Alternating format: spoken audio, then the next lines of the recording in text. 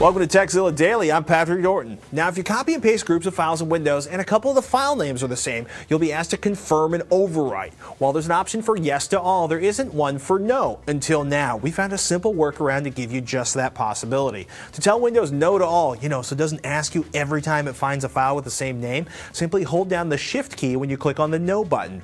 Now you're not going to have to click no for every individual file you want to rescue from being overwritten. Yes, it's that easy, but you do want to be careful in case you accidentally move something you don't want to, like a system or application file, so always look before you click.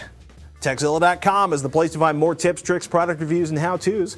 And if you've got a tech question, a tip you want to share, or a product you want reviewed, do us a favor, email us, tekzilla@revision3.com.